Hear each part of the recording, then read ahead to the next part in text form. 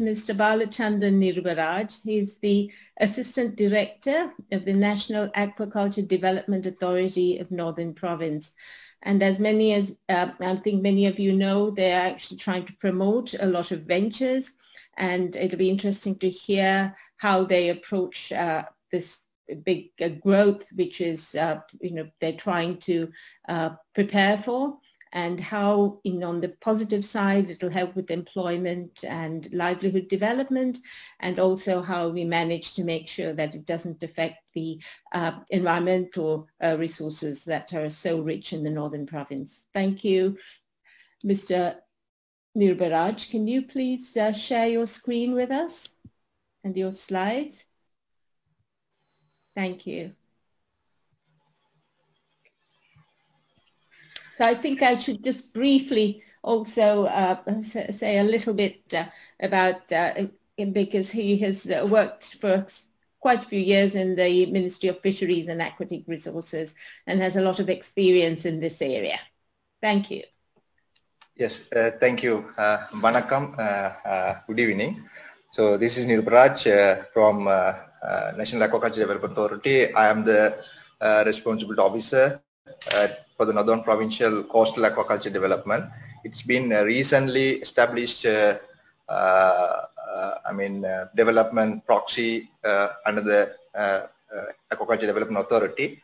Aquaculture Development Authority has been working since 1998, but mostly its intention was there in the freshwater system earlier, but I think after 2009 onwards, it has been working intensively in the coastal system, because as you all aware, the Sri Lankan territory is limited.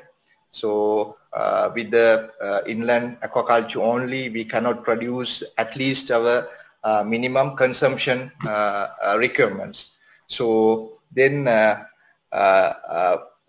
God's grace, Northern Province, it has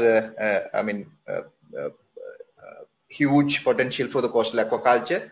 So last 2017 onwards only, the coastal aquaculture unit has been functional in the Northern Province. So it has been promoting multiple ventures. Since it's been a new establishment, it's a good opportunity to Northern Province to establish everything very carefully, because in terms of aquaculture, mostly people have suspicions over the environmental impact, which were experienced by several countries as well as Sri Lanka and Northeastern Province, also because of non-planned development at the early stage. But in the Northern Province, we are doing everything in line, and master planning, carrying capacity and everything, with the collaboration of NARA and the other institutions, as well as we are discussing with the Jaffna University also in several locations. So this is the resources what we have identified already. Northern Province, it has 4 coastal districts. It has lengthiest coastal stretch in Sri Lanka. Out of 1,800 kilometers, we have 520 kilometers, and more than 10,000 acres of, 100,000 acres of lagoons, and 250,000 hectares of mangroves, several salt marshes, and 455,000 hectares of coastal stretch. That's been, according to the Coastal Conservation Department's regulation, we measured this. So recently, aquaculture has been named to promote poverty alleviation, to stop the poverty, jobs, foods, and national economy, foreign exchange. And as already Professor mentioned, already our fisheries resources are showing a declining trend. So it's been proposed as an alternative measure to keep up our fish production and resource protection also. Because the Sri Lanka still, it has a huge coastal resources. We are still importing fish as well as dry fish also. So the government, several times government has taken measures to stop the importation, but it's not been that much successful. But still there are measures, there are announcements, there are some bans also announced by the government, but practically every time it seems impossible. So the Northern Economical Index, because it's really a sad story of the northern province. Nobody really take into account. Just I want to show this. So this is the statistical information I have taken from 2019 Central Bank report. So I have boxed the unemployment rate of northern 3 districts.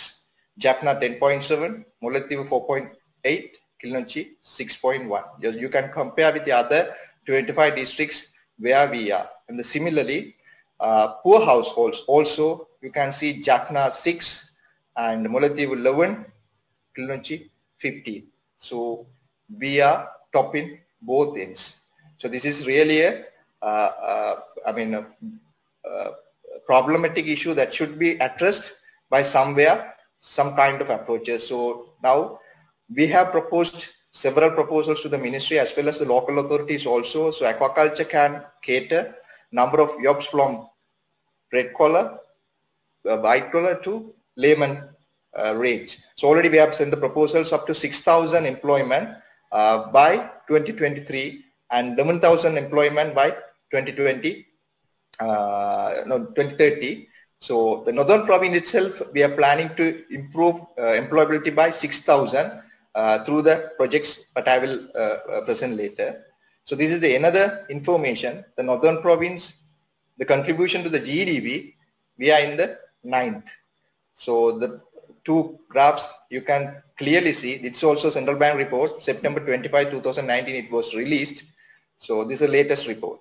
So the northern province contribution 4.1%. Out of this 4.1%, I think more than 54% service sector contribution. Service sector means the government sectors as well as other service sectors. Industrial sector, I think less than 12%. And the agriculture also similarly. So this is the status of northern aquaculture ventures. So we are working with total 7 species, but some of the species we have recently commenced. The infrastructures we have in these conditions. Most of the infrastructures, I mean the hatcheries and nurseries, we have to depend on, still we are depending on the other parts as it is a new venture for the northern province. But in the sense farming operations, we are good in some farming operation as well as the northern province, it has pretty much improved sophisticated shrimp farms. So it has been already declared by several monitoring institutions that North has a very good farming protocols like. So the shrimp we are producing since 2018. So 2019 we contributed 900 metric ton for the export through the exotic species called Letopenius venami. So there were some questions about the introduction of venami, but it has been lately understood by the biodiversity secretariat and the environmentalist. Then the northern province been set a target 20,000 metric ton by 2025. So we are working on that. So you can see the slides next. And the sea cucumber, it's one of the prime target species in the northern province, and it has, the northern province only has the potential for the farming, only 3 districts, Mannar, Kilnochchi and Jaffna. So except Mannar, Kilnochchi and Jaffna has huge potential for the sea cucumber farm. It's an environmental friendly animal and it is correlated with the other fish species in the marine ecosystem also. And the seaweed also, earlier we had some issues with the seaweed productions. Now there are several Sri Lankan based companies are interested in the cultivation, but still there are some gaps in the value added product. So this COVID period had given a lot of lessons to us. Rather than depending on the export oriented market only, we have to think about the local markets also. So still government is willing to accept value added product factories or the investment in Sri Lanka. So if anybody interested in that case, they can immediately forward their concept notes to the ministry. And the finfish species, there are already several species we are doing. Meantime, we have succeeded with the sea bass breeding. So sea bass farms are getting momentum in the northern province. It has very good export market also. So several investors from Australia also now they're interested in the sea bass farming, the new technologies. Earlier we had an issue with the sea bass feed, but now it's been solved by a new feed formula and the pricing also. So for these above mentioned targets, National Aquaculture Development Authority in the correlations with the other institutions, we studied some locations in the northern province, but studies is ongoing also. Map some locations. So those maps are here. For the sea cucumber projects, Kilinochchi, Jaffna, and already Kilinochchi maps are completed. There are 3 locations we already mapped and 200 farm plots been located. So if an investor comes and willing to invest in these ventures, already these local arrangements are prepared. So they can forward the applications and do the necessary things. As well as some of the projects also identified and it's been documented. Now these land releasing process in the cabinet. So Sri Lanka has a pretty much complicated land releasing process. So it's in process already. So this is a place called Elvadivu. This is in the top of Jaffna. It is ideal for the mentioned species in the right side of the slide. Similarly, this is a part of Punahari. This is under the Kilinochchi district. So this has also been identified and studied by the NARA and NAGDA technical team for the feasibilities of species called Banami farm. So in this site, if we develop this site, we can cater 200 families for the employment, and the production also we can go for a huge money turnover. This is an island called Iranadivu. Recently, this island been allowed to settle back by the people who were evicted during the war. So now this Iranadivu island being mapped for a sea cucumber farming with a public-private partnership project. So the 2 parties, public mean the residents of Iranadivu as well as a private party. They are exporting sea cucumber from Sri Lanka. So those 2 parties are now in an agreement to develop these farms. Government already had designed the farms and identified the locations and mapped.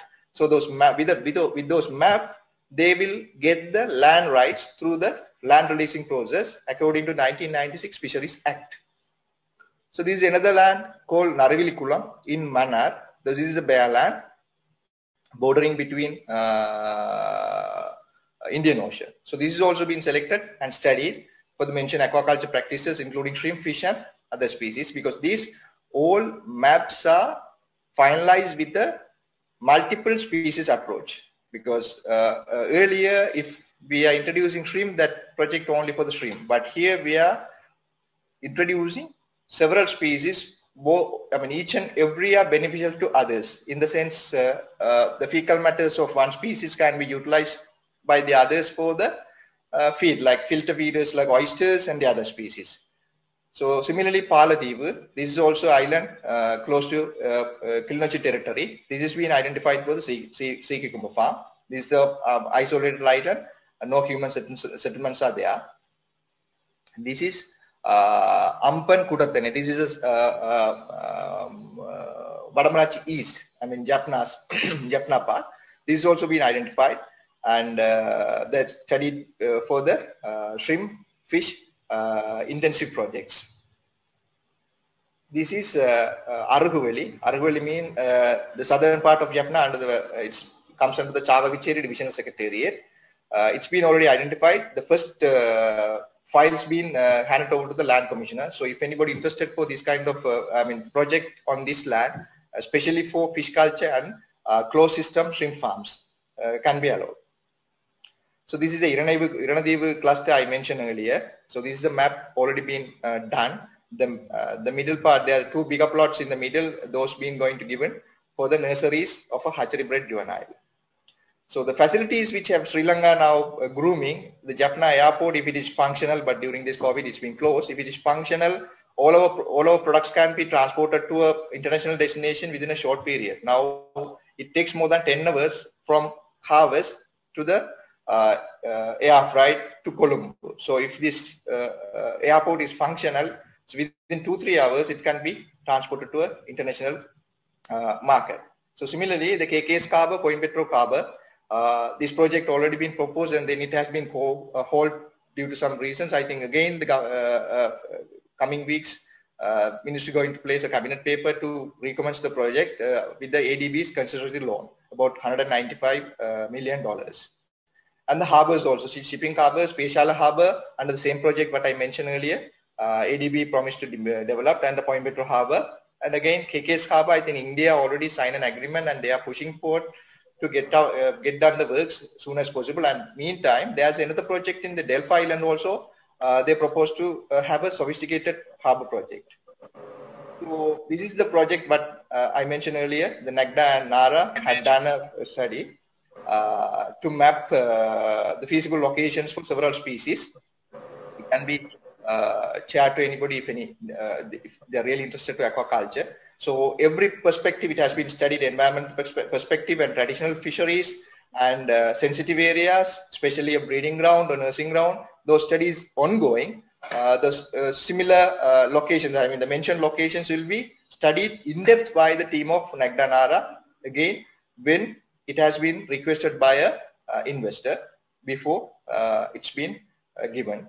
Then earlier, as I earlier mentioned, lands are developed. I mean, the NAGDA proposing to develop a industrial park concept, like already the free trade zones and BOI zones. Similarly, now Sri Lanka is proposing to develop aquaculture industrial zone with all inclusive feed factories, restaurants, and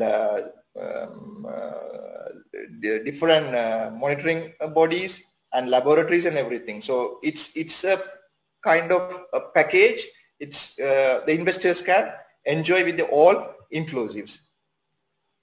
So this is the zones what we have done for the aquaculture industrial parks. And the right hand corner you can see the conceptual plan which is going to cater public investors in all the different species approach.